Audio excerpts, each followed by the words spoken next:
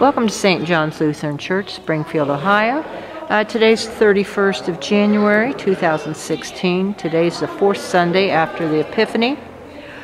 St. John's Lutheran Church is located at 27 North Wittenberg Avenue, Springfield, Ohio. Our telephone number is 937-323-7508.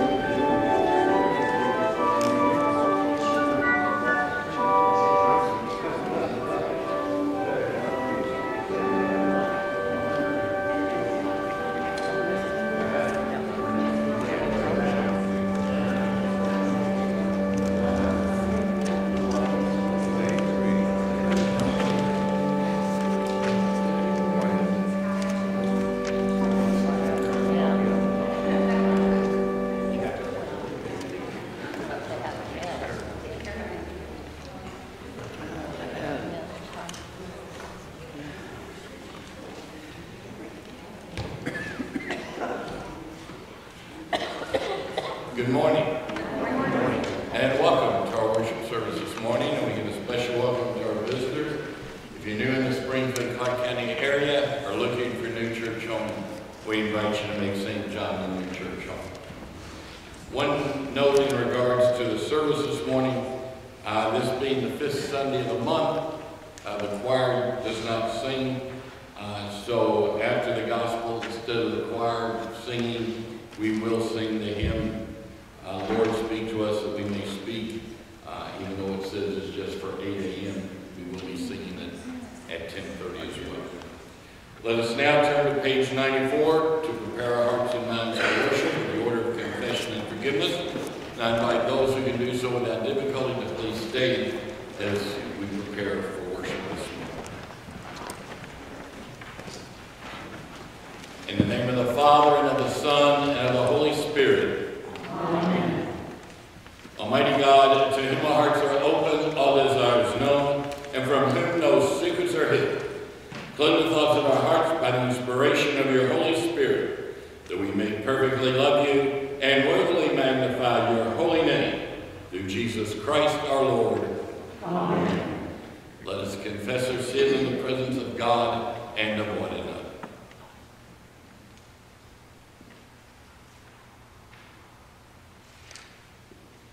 Most merciful God, we confess that we are captive to sin and cannot free ourselves.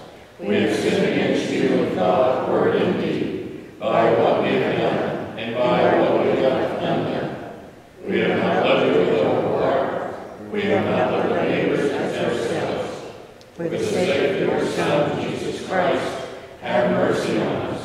Forgive us, renew us, and lead us, so that we may delight in your will and walk in your ways, to the glory of your holy name. Amen.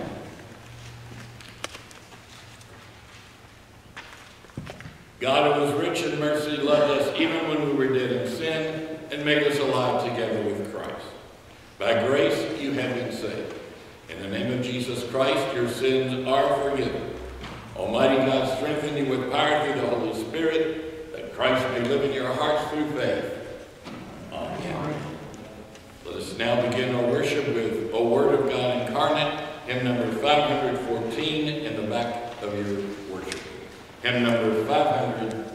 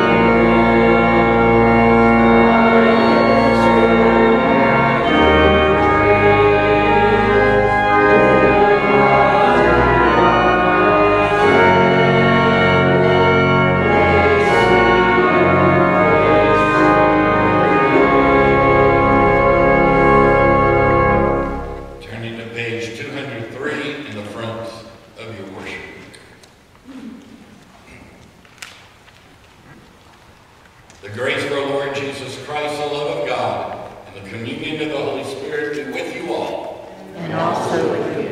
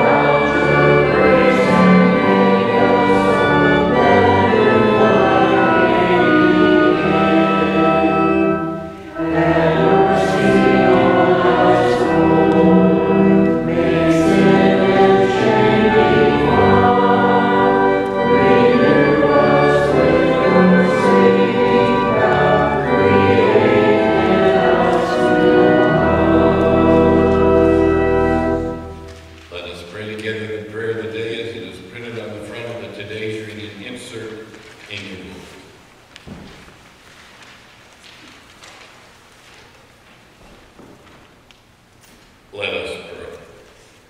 Almighty and ever-living God, increase in us the gifts of faith, hope, and love, and that we may obtain what you promise.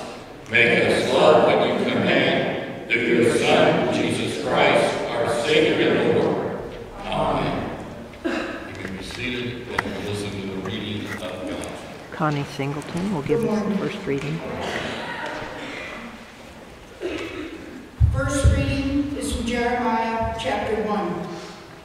Now the word of the Lord came to me, saying, Before I formed you in the womb, I knew you, and before you were born, consecrated you. I appointed you a prophet to the nations.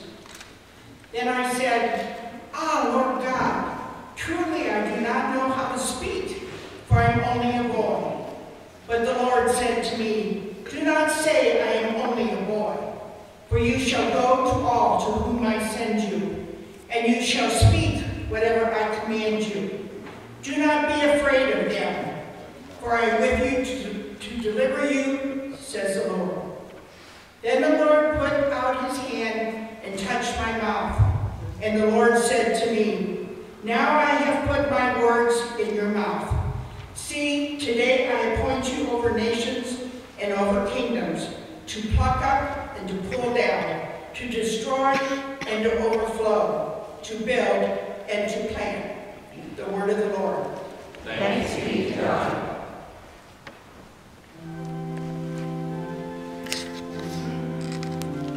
Becky Dimitrioff will do the psalm.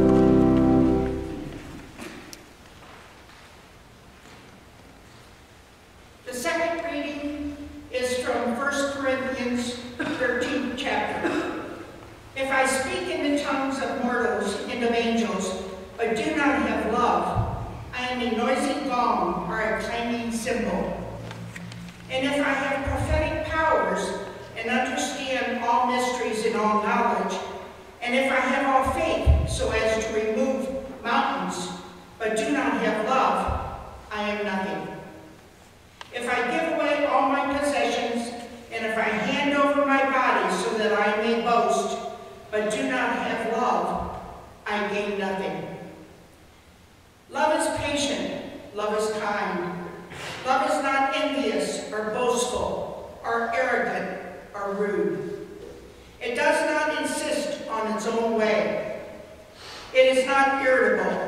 resentful. It does not replace in wrongdoing, but rejoices in the truth. It bears all things, believes all things, hopes all things, endures all things. Love never ends, but as for prophecies, they will come to an end. As for tongues, they will cease. As for knowledge, it will come to an end. For we know only in part, and we prophesy only in part. But when the complete comes, the partial will come to an end. When I was a child, I spoke like a child. I thought like a child. I reasoned like a child.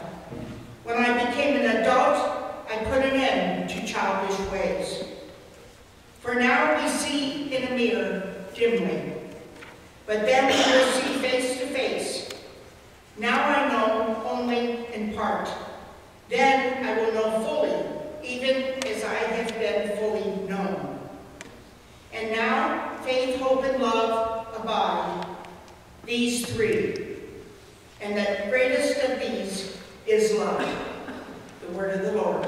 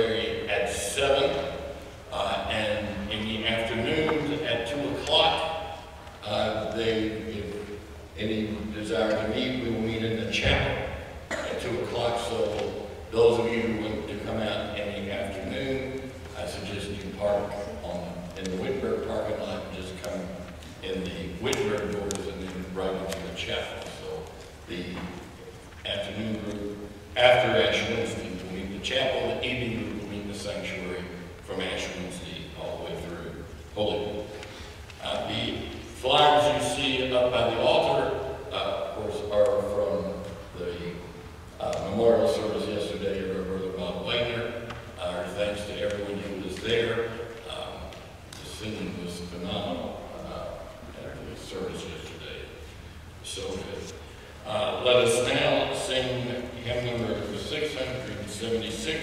Lord, speak to us that we may speak. Hymn number 676.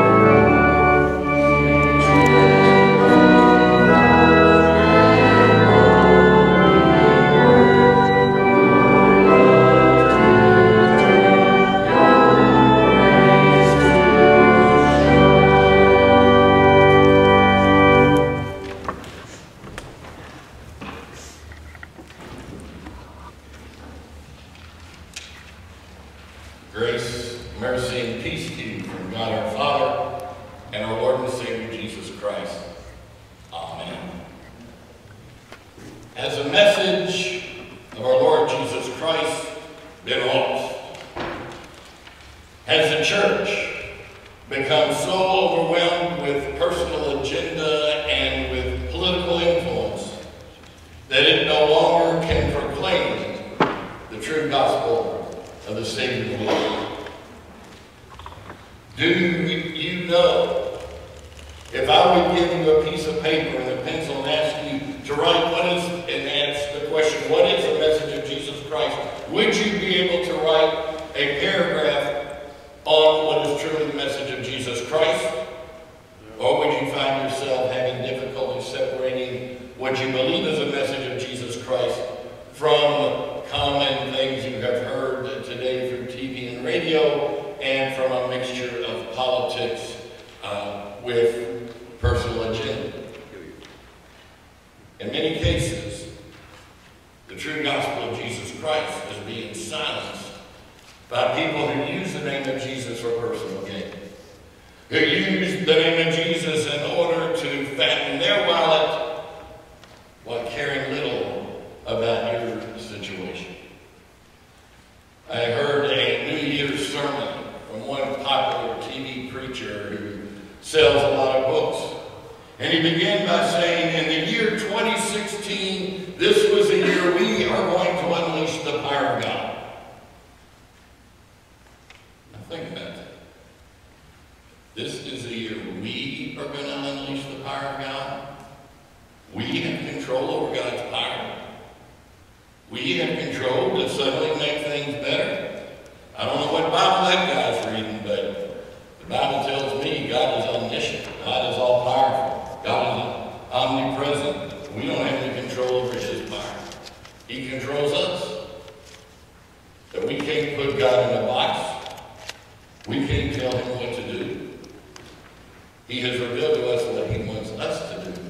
in the Lord Jesus Christ. So what is the message of Jesus Christ? What is that message that the world is starving to hear, that people all over the world are begging to hear, that so oftentimes is being covered up or misused? To answer that question, we go back to our gospel lesson for today, where Jesus is in his hometown of Nazareth.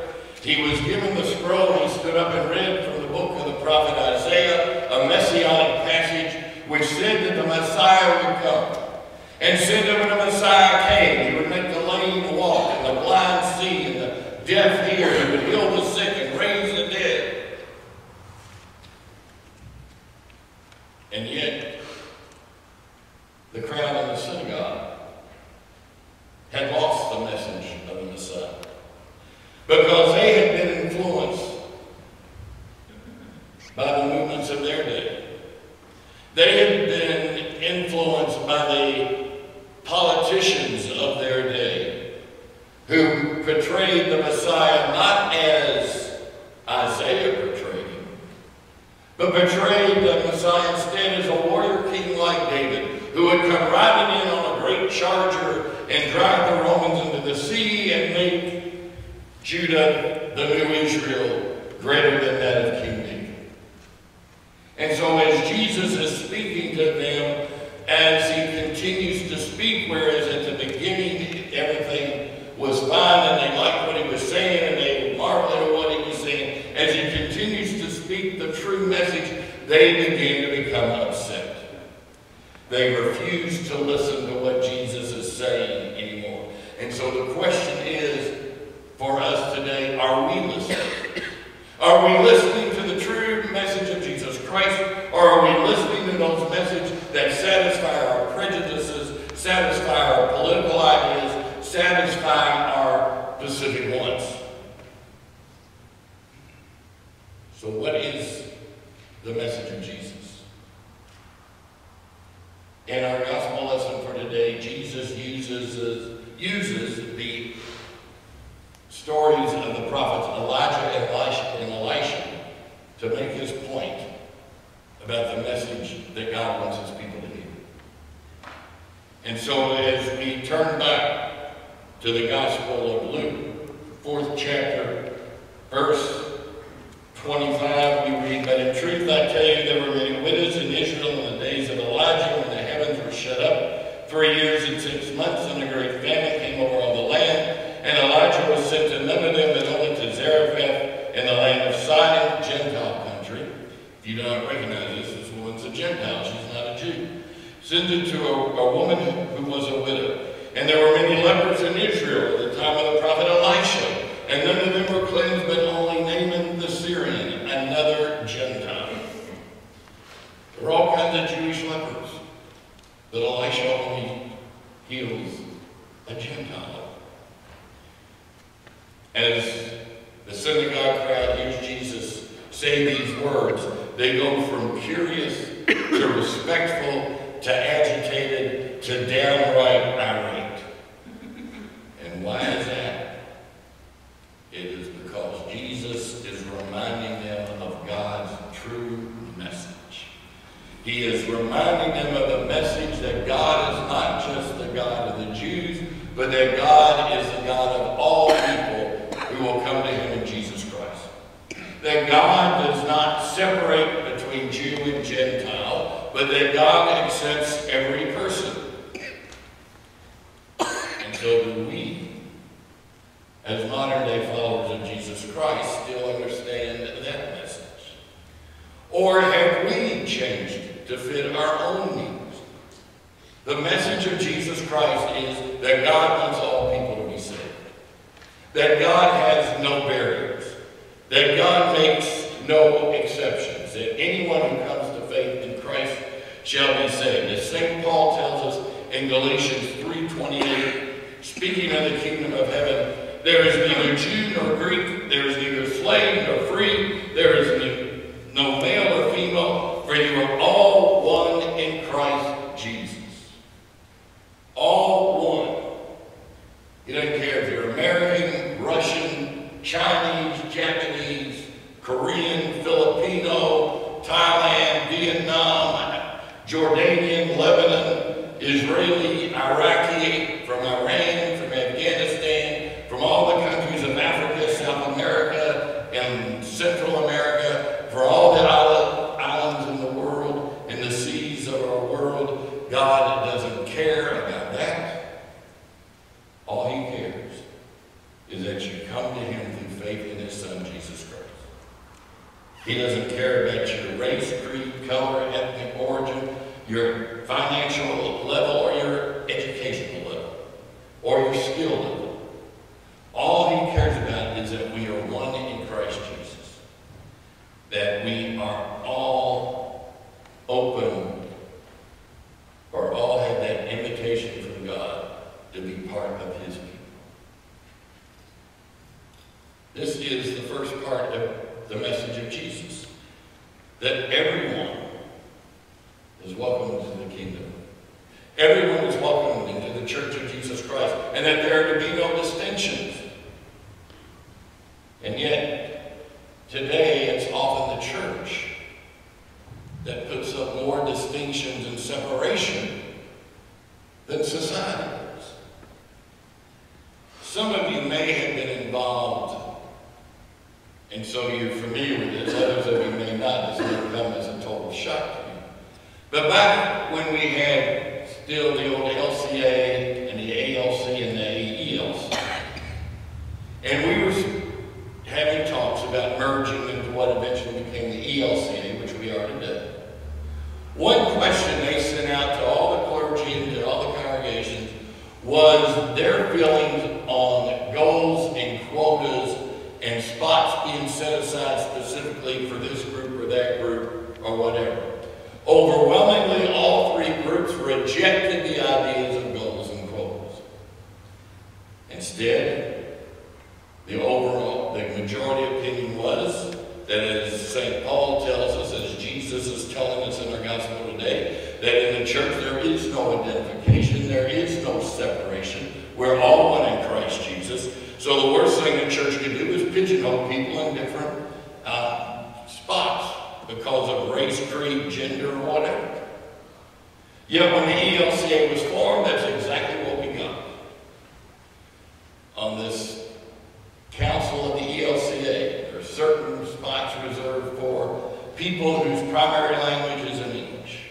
There are spots reserved for women. There are spots reserved for women of color. There are spots reserved for people of different genders. There are spots reserved for people who come from other traditions. Everything is done by male, female, black, white, red, yellow, brown, not by who's empowered by the Holy Spirit. Not like what we see in Scripture, where people are looked for who are filled with the Holy Spirit and demonstrate that they have the gifts to fulfill that responsibility for which they are looking, or which needs to be filled. In Christ, we are all one. That is the message of Jesus. God wants everyone to be saved, no matter these pigeonholes that we put on. And so ever since the ELCA has been formed, it has seen a continual decline year after year after year as people become frustrated with these goals and quotas. With this, you can't be elected to this office because you're a white male, and this year it has to be a female of color elected to this office. Or you can't be elected to this office because you're a white female and we must have someone whose primary language is other than English. That's not the way we see God running his church in Scripture. And so is the message being lost? Are we not proclaiming the message that in Jesus Christ all are one, and therefore God reaches out to all people, no matter who they might be? The church should represent the society in which it lives. One of the first songs we learned as children in Sunday school, after Jesus loves me, and B-I-B-L-E, that's for me, the third song was, Jesus loves the little children, all the children of the world, red and yellow, black and white, they are precious in his sight. Jesus loves the little children of the world. We need to put that into action. We need to put that in action so that every congregation of the Lord Jesus Christ represents the area in which it is, so that the congregation is made up of people of all types, of races, creeds, colors, genders, financial income level, educational income level, or lack of, skill level, or lack of. None of those should be barriers, but instead the door should be open to each and every child. Each and every person who wishes salvation in Jesus Christ. After all, this is the Church of Jesus Christ. He sets the rules, we don't. And his rule is that everyone is to be accepted who will believe in him. The second message that oftentimes is overlooked today, and in some cases intentionally pushed under the carpet, is that to deny the message of Jesus Christ can bring dire consequences. Elijah and Elisha were sent to Israel and Judah to proclaim the message of the Lord. The Lord was not happy with Israel and Judah. They were worshiping false gods. They were allowing pagan practices to enter into their culture and their society. God told them through the prophets to repent, but they would refuse to repent. And so because they would not listen to the word of our Lord Jesus Christ, in 722 BC, God sent the Assyrians to crush the northern kingdom of Israel. And in 586 BC, he sent the Babylonians to crush Judea and Jerusalem, to burn the temple and tear down the temple, and carry the people off into exile for some 70 years on the banks of the Euphrates. So the message is that yes, Jesus is open to all people. Jesus wants all people to be saved, but if you're going to reject his message, if you're going to stop up your ears and not listen, as the people did in our gospel lesson for today, then there are consequences. And they are consequences you will not like, that you will not want to suffer.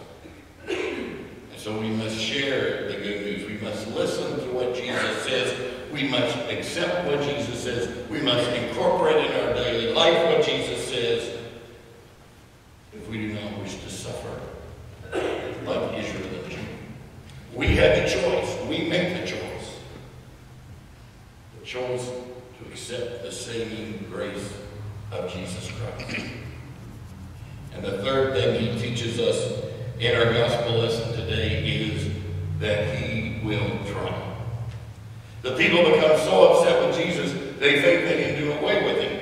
So we read, when they heard these things, all in the synagogue were filled with wrath. That means they were filled with rage and indignation. And they rose up and drove him out of the town. That word drove means to eject, to expel, to send away. They thought they could do away with Jesus. They take him to the brow of the cliff on which the town was located, with the idea of throwing him down. But instead, Jesus just turns around and walks through the midst of them and away from the town and onto his journey. For centuries, people have tried to kill the word of Jesus Christ. For centuries, people have tried to destroy the church. But as we've seen century after century, the blood of the martyrs is the seed of the church. And where the church is persecuted, it grows and leaps and bounds. Where the church is protected, where the church is safe, it has a tendency to become complacent and stagnant and lose that evangelistic zeal, lose that zeal to share with others the good news of the gospel of Jesus Christ, to share with others that saving grace of Jesus Christ, to fail to carry out that great commission that Jesus gave us, that we go to all nations, so that everyone, every race, creed, color, ethnic group, may be part of the community of faith in the kingdom of our Lord Jesus Christ. People have tried to destroy the church, but because Jesus triumphed, the church always triumphs. And that is a message that sometimes is forgotten, that Jesus triumphed. We know the end of the story. That's what the book of Revelation was all about. It It's about the end of the story, that Christ has triumphed. Yes, the church would go through persecution. There would be horrible persecution. The church, many Christians would be the victims of all kinds of horrible things happen to them. And we've seen that from the beginning of the church until today. But the church triumphs because Jesus Christ has triumphed. Jesus Christ has slain the dragon. Jesus Christ, through his death upon the cross, through his blood paying the debt of sin that we owe, by his atonement, by his being our Redeemer, he has triumphed over sin, death, and the power of the devil, and gives us that same victory through our faith in him. Through his resurrection and ascension, he assures us of that victory. Things may be dark for a while. Things may look out of control.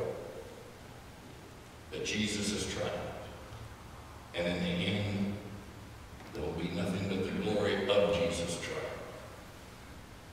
And so the message of our Lord Jesus Christ, that message which needs to be heard today and spread from village to village, town to town, city to city, island to island, country to country.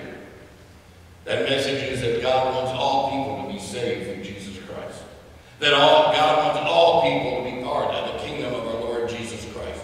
That God wants all people to be part of the congregation and community of faith of Jesus Christ.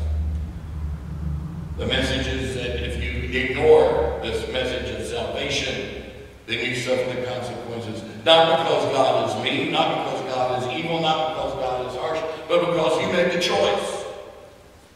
He knocked and knocked and knocked upon your heart, asked you to come in, asked you to be saved through the blood of the Lamb. You're the one that turned it down. You're the one that rejected it.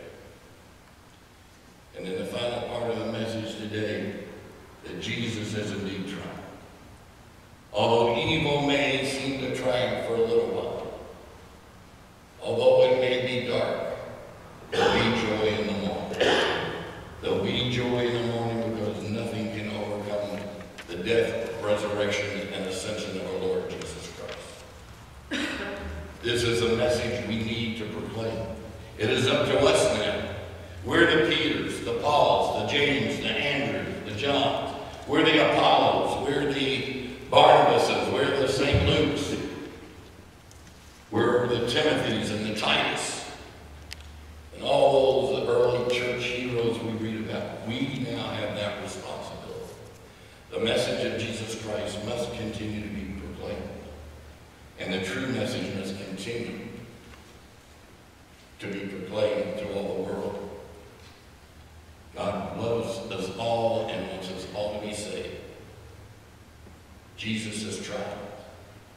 Do not suffer the results of rejecting this triumph in love. Amen. The peace of God which passes all understanding, keep your hearts and minds through Christ Jesus. Amen.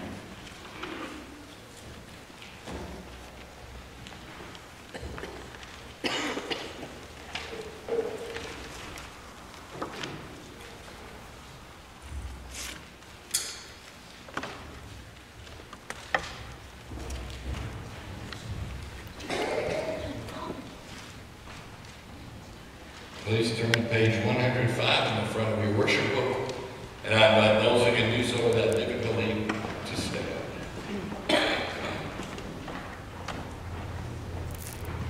With the whole church, let us confess our faith. I believe in God, the Father Almighty, creator of heaven and earth. I believe in Jesus Christ, God's only Son, our Lord, who was conceived by the Holy Spirit, born of the Virgin Mary, suffered under Pontius Pilate, was crucified, died, and was buried. He descended to the dead. On the third day he rose again. He ascended into heaven. He is seated at the right hand of the Father, and he will come to judge the living and the dead.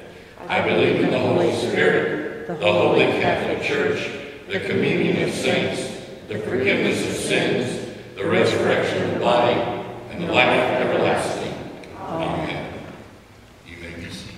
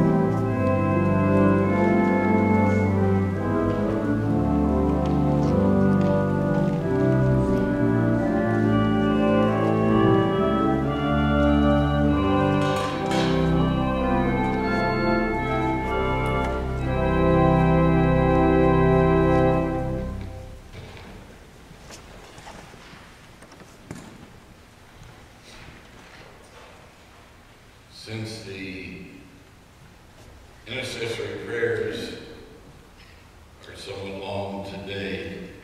That's that you remain seated, but then those who can to stand for the Lord's Prayer and the benediction. The Lord promises, I am with you to deliver you. So let us pray to him with faith in Christ and confidence in his mercy. Our response being, hear our prayer. Gracious Lord, in your righteousness deliver us and rescue us. Incline your ear to us and save us. Be our rock of refuge. Forgive our sins, especially the phony acts that we try to pass off as real love.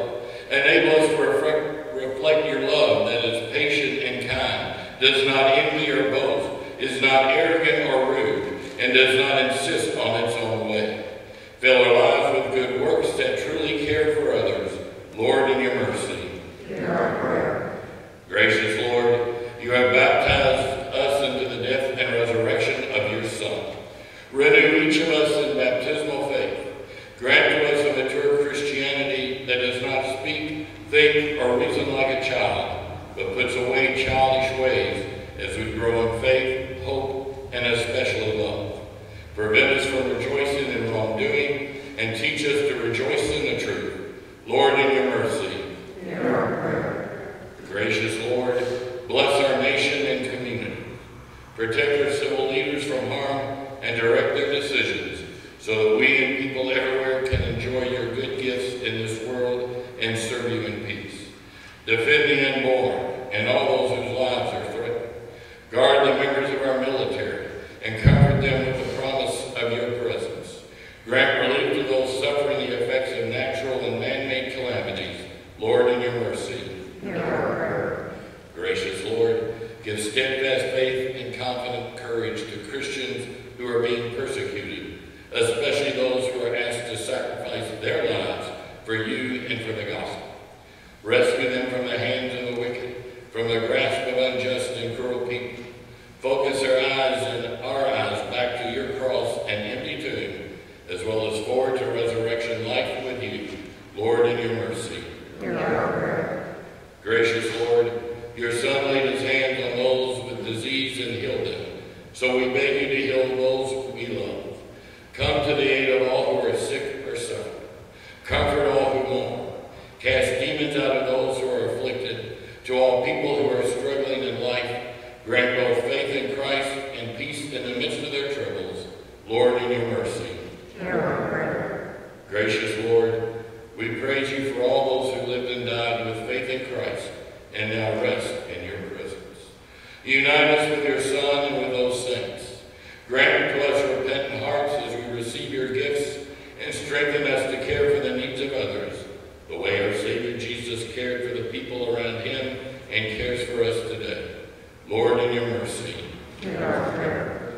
Gracious Lord, you are our hope and our trust. Be not far from us. Make haste to help us and all those for whom we pray.